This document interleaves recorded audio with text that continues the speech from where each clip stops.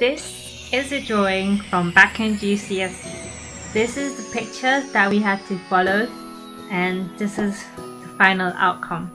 Today I want to be recreating what I drew back then, but also showing you how to do it. The picture that we had to draw from isn't as detailed as the final drawing. This was only because we were following what one of the other students had done with her drawing. She took her drawing to the next level by actually shading it to be more realistic than the picture we were studying from. I want to show you that this is not as hard as it looks. It looks really fantastic and detailed, but actually I'm sure a lot of you can do this if you just follow these techniques.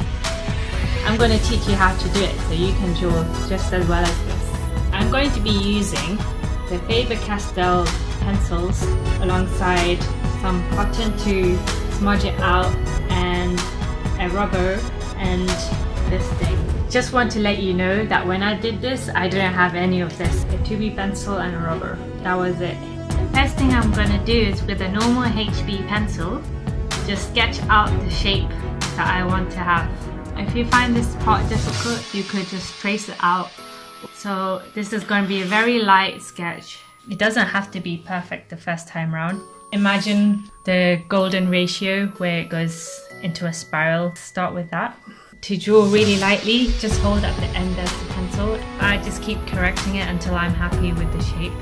So I'm quite happy with the shape right now. What I'm going to do is just go deeper into the line and rub off what I'm not happy with. Alright, for the next step, I'm going to be doing those squiggly lines coming in. From looking at this, I see that they're going from an edge and then curving in to make that spiral kind of effect. So if you can simplify these shapes, you can imagine them as spirals that go inwards as such. So it curves inwards rather than this. But when you do it, you could lightly draw this and then shade it like this. So you want it to curve more near the edges and less in the center, as that will show it more 3D looking if it curves a lot near the ends.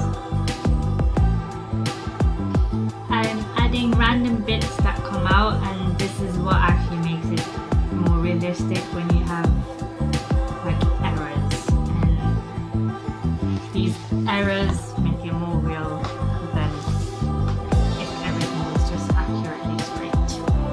Next is just getting darker.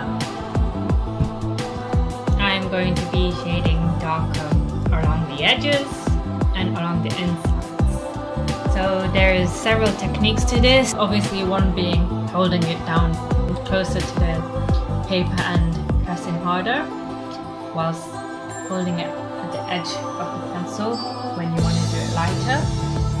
Or you could try doing cross-hatching, which is pretty much what this is, which gets closer and closer, which makes it look like it's getting darker and darker.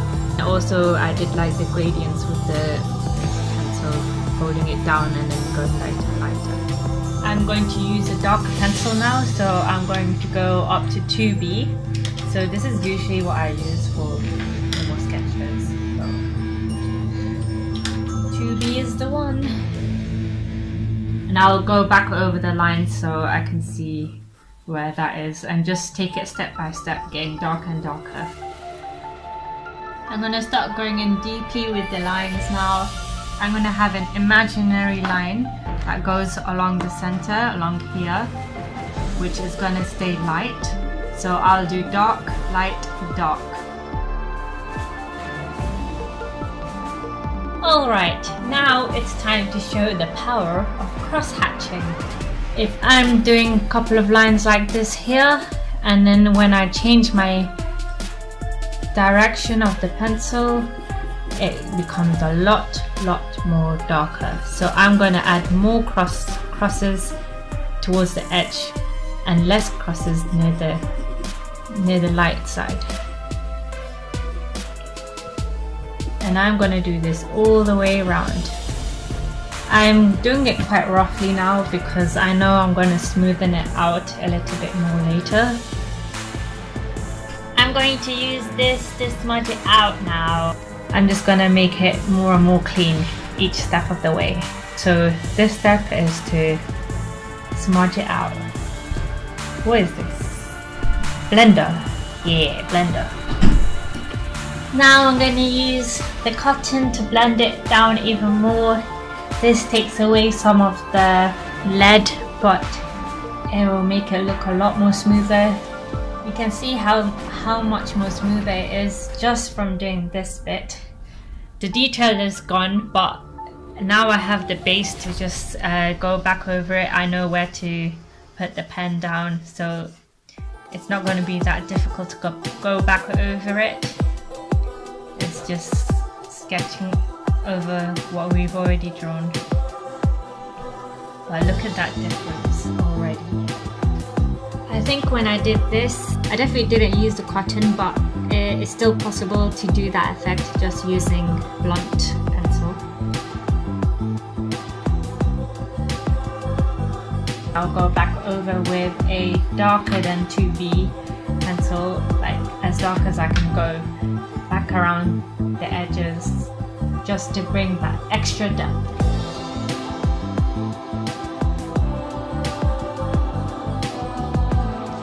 Lady, how are you today?